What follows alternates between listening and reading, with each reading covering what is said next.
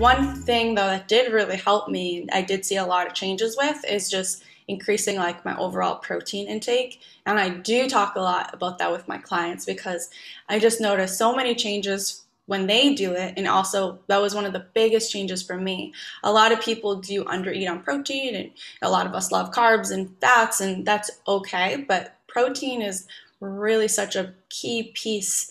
It's going, basically the more muscle you have, the more you're able to just like burn calories. And in order to do that, you do need protein, because protein is needed for like everything in the body, our hair, our skin, our nails, but also when we're trying to like even put on muscle or just feel good. Sometimes protein is a key thing, even for energy and just helping you like put on muscle. So I think, having like a protein source like in your breakfast, your lunch, and your dinner, and just kind of sometimes even hunting for those things. Like, okay, like where am I going to get my protein in my breakfast? Like, should I have the French toast, or should I have like maybe eggs and maybe a piece of French toast? And so like just kind of being mindful of that has really helped, I think, me have balanced meals and just like feel better, and also like achieve those goals that I want working out as well.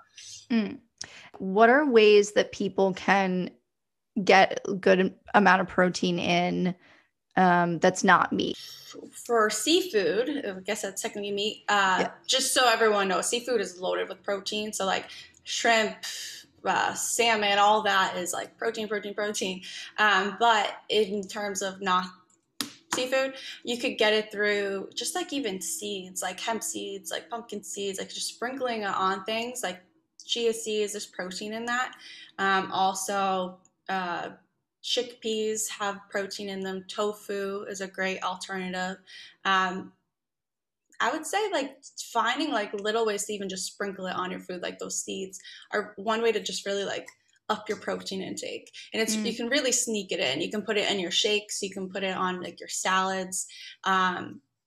And they're really good for you. They're really good for your brain, because they also, some of those that I named are high in fat, but they're good fats. They're really good for your overall brain function and how you feel.